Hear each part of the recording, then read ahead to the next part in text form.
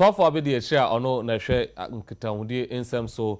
honorable Amapoma Boaten e de atoja say aban e bon homodin bia say de be a emma ebetimi afom ntoma pefra ewo enne abefo nkwantempon dwumadi eso odensem we nyina atodwa enne ewo Kofi Annan International Center abra emma be oha omode omofa entitiemu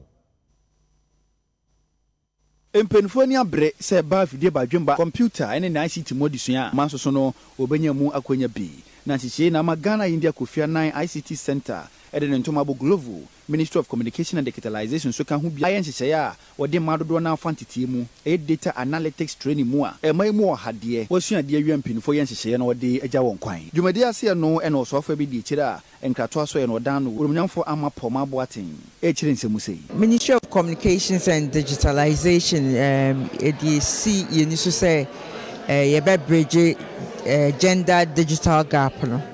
inti ye won hihye bebre a ye de boa from primary school to post tertiary students no inti ene dey one of the occasions Glovo asoya sense you be training 100 emma omo wie universities no and polytechnics no na ye more relevant skills be more ejuma more maye ye de to abontin no na e penipa 100 emma 100 by nya almost 4,000 applications into emma who say need no ho and yet just for the training also who place you almost with dream omo person we tech entrepreneurs so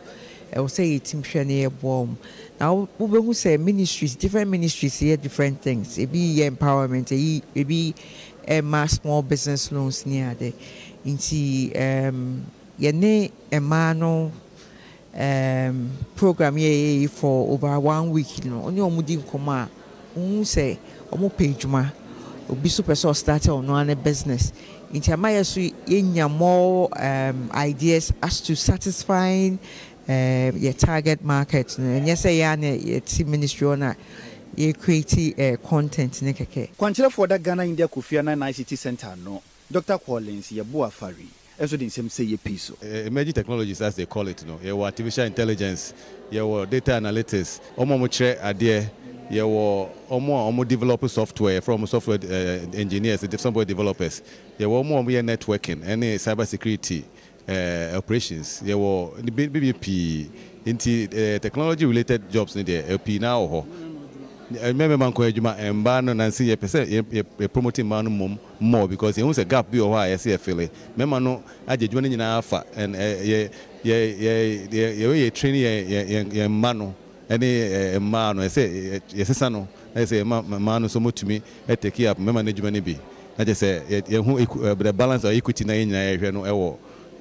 we are now nti bo mo na chom the way so mo throw mo CV no a che say betumi I appealing to homo high no also no ejuma no pina nan saying it's something they call business process business BPO and no business process outsourcing and no che say ejuma no ewa broche enso tumi traga na ha na waye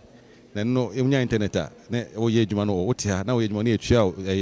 abroche sika nje no so ye tini nyina no minister account asem a che say nyina no e cha se beboa mai not so mu nyina mutumi enya se ejuma no bi e wiaye